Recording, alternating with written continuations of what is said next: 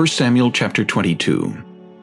David therefore departed from there and escaped to the cave of Adullam.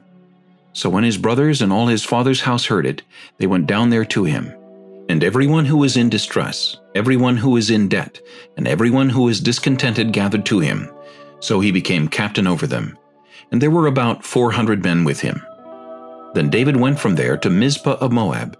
And he said to the king of Moab, "Please let my father and mother come here with you, till I know what God will do for me."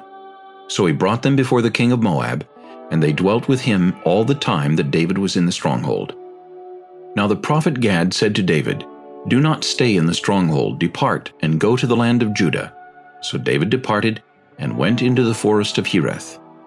When Saul heard that David and the men who were with him had been discovered, now Saul was staying in Gibeah under a tamarisk tree in Ramah, with his spear in his hand, and all his servants standing about him.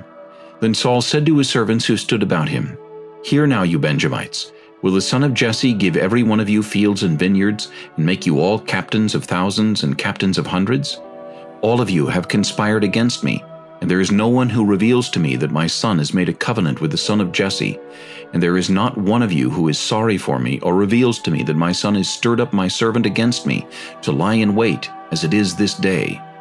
Then answered Doeg the Edomite, who was set over the servants of Saul, and said, "I saw the son of Jesse going to Nob, to Ahimelech the son of Ahitub.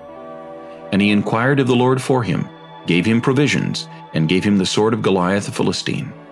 So the king sent to call Ahimelech the priest, the son of Ahitub, and all his father's house, the priests who were in Nob, and they all came to the king. And Saul said, "Hear now, son of Ahitub." He answered, "Here I am, my lord."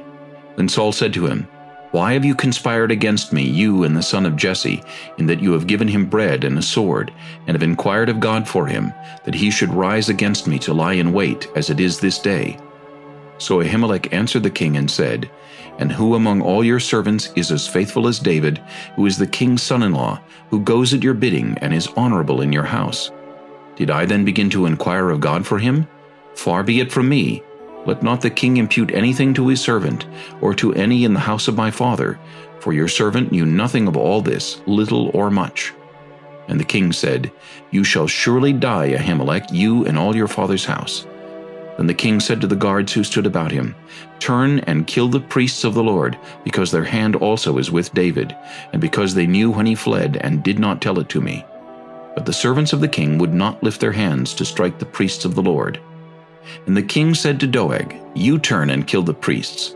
So Doeg the Edomite turned and struck the priests, and killed on that day 85 men who wore a linen ephod.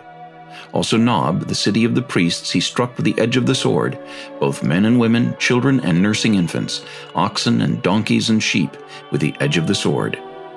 Now one of the sons of Ahimelech, the son of Ahitub, named Abiathar, escaped and fled after David. And Abiathar told David that Saul had killed the Lord's priests.